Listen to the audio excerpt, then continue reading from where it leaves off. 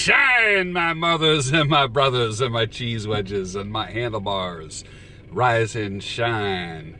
Let the prosperity grow and let it flow. A lot of parallels there, right? Hey, quick question for you that are coaches and consultants. We like to brag about our success stories. We like to talk about the people that have gone on, used our advice, used our products and so forth, and have done well. What about those clients or students that you have had that haven't succeeded, that haven't reached their goals? Can you comment on why they didn't? Did you ever purchase a internet wealth program that teaches you something, some online course, and it didn't deliver what you originally wanted it to do? You didn't make your $100,000 a month, or whatever many online courses might be talking about. If you didn't have success with an online course, tell me why you didn't have success.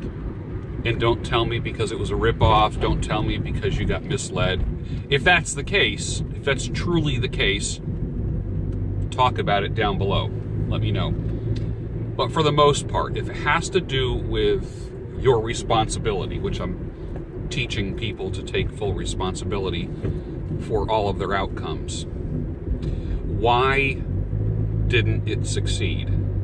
So, 2 questions for 2 types of people. First question is for coaches and consultants. For the clients that you have that did not reach the goal that you originally set out for them, that you agreed on, why didn't they? What have you observed over the years of those that don't reach their goals?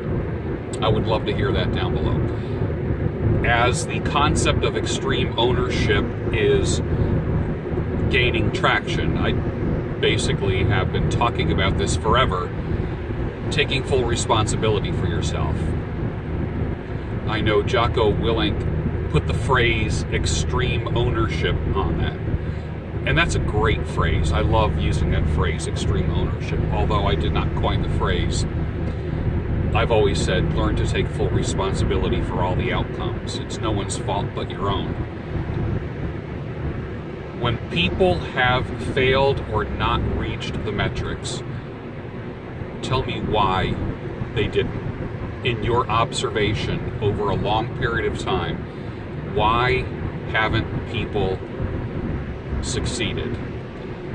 And your answers down below are going to teach others, because if you have tried things and have failed, I want you to read what coaches and consultants have said.